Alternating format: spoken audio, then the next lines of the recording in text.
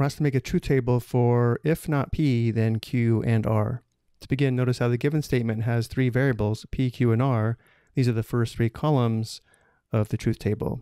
And then we have a column for not P, we have a column for Q and R, and finally we have a column for the given implication.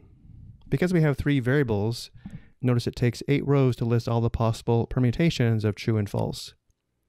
We have true, true, true, true, true, false, true, false, true, true, false, false, false, true, true, false, true, false, false, false, true, and finally false, false, false.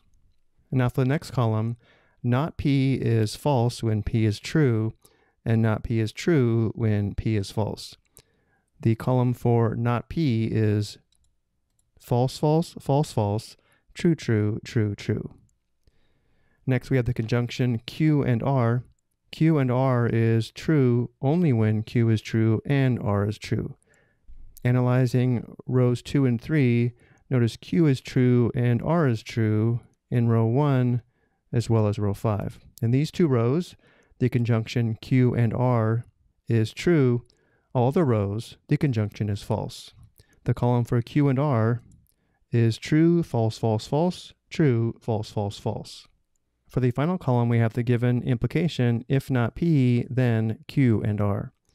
An implication is false only when the hypothesis is true and when the conclusion is false, which means in this case, when not P is true and Q and R is false. So looking at columns 4 and 5, notice not P is true and Q and R is false in rows 6, 7, and 8. In these three rows, the given implication is false. All the other rows, the implication is true. The last column of the truth table is true, true, true, true, true, false, false, false. And now we have our completed truth table. I hope you found this helpful.